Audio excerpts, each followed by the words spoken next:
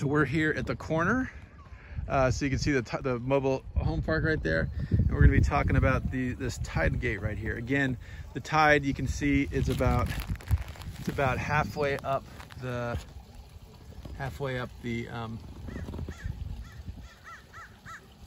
oh, interesting. So if we listen here, if you guys listen,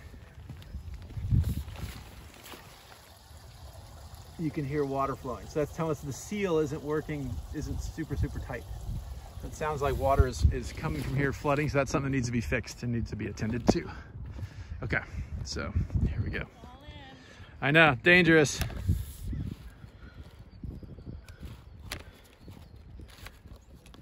Okay, let's try this like this.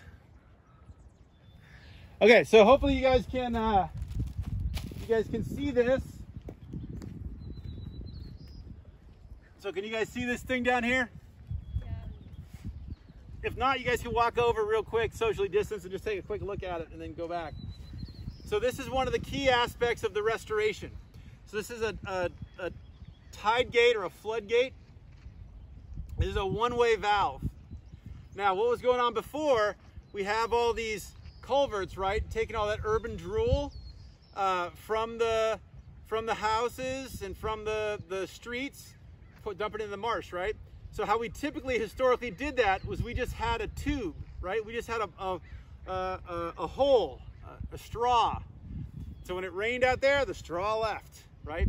But as we talked about before, as sea level rise was rising, as we started having the hydrological constraints and the water wasn't easily moved in and out, water would be trapped here.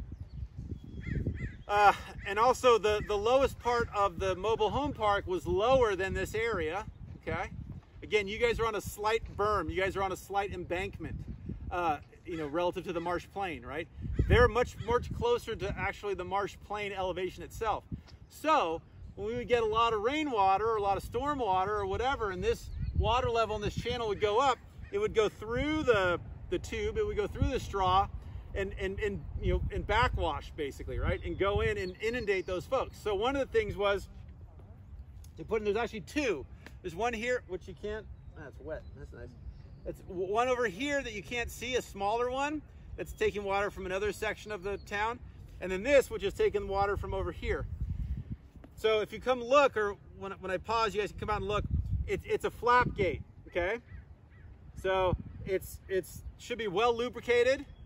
You should have a tight seal. When you walk over here, I'm listening right now. You guys hear that? So that shouldn't really be happening, right? So right now the water is about halfway. Actually, it looks a little bit more like 60–75% high up the circle, right? Up the thing. And so I think what's going on is there's a little bit of leakage around that seal. And so water, I think, is pouring in from the channel into this guy, right? So that's not ideal. We probably need to fix that, right? But in general, what's happening is rains here, lots of water, flows out, it kicks open, right? It's loose. I mean, there's a lot of pressure on it right now, so I can't lift it up. But if there was no water in here, I could climb down here and just, you know, with my hand, just open it up. So the idea is water flowing out, boom, good. Water come away from the city. High tide, rainwater, it backs up and it seals it off and either doesn't allow any water in, or there might be a little trickle like right now, but it controls most of the water. So that's gonna mean all these properties don't flood anymore. All these properties are worth more. All these homeowners can actually enjoy the marsh more. And instead of seeing the marsh as a threat or the wetland as a danger, we can see it as a beautiful thing. And now these folks' home, and also I would argue to you, and this happens in all of our successful restorations, the home value, the property value around goes way up, right? This is both in terms of a natural restoration, but also when we see things like San Antonio Riverwalk and these different, you know, restorations of waterfronts and things of that nature, as the effort we're working on now to try to restore the LA River in Los Angeles, right? As we reintroduce ecological functioning in more natural systems, invariably the value goes up. People want to meander, people want to have a beer, people want to go on a bike ride with their significant other, all that kind of stuff, as opposed to a smelly, stinky, degraded area that's all concrete and dangerous and dark at night and people don't know if it's safe, right? So there's all kinds of benefits that we get from a healthy system, not just the ecological functioning, but we get a lot of social good as well. And not just sort of theoretical social good, but very readily measured, very easily quantified social good. And so we were walking here, saw an old guy running, right? We saw a guy with his baby, the mom with her kids, right? That's a value as well, right? That's building community. That's worth doing in and of itself.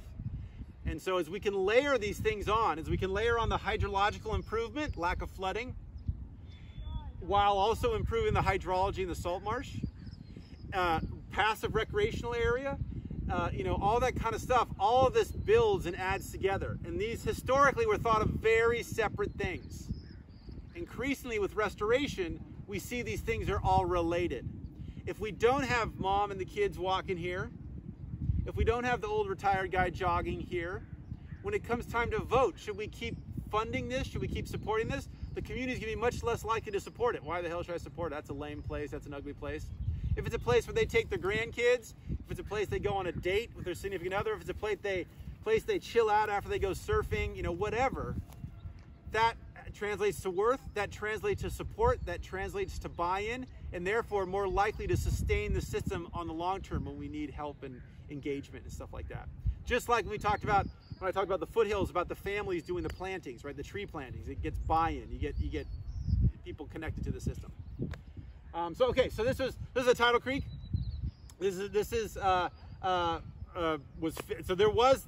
creek did exist here, but there was a structure here, but this was all completely redone in the Ash Avenue restoration. So this structure was all new.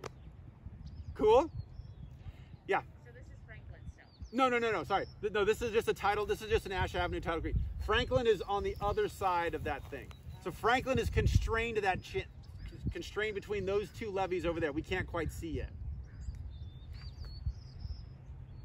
Cool. Other questions? Okay, so I'm going to pause the video. If you guys haven't seen this, come over, take a stare. This is definitely worth a photograph for your report. Take a stare and just sort of make sure you understand what I'm talking about here in terms of this one-way tidal valve or a tide gate.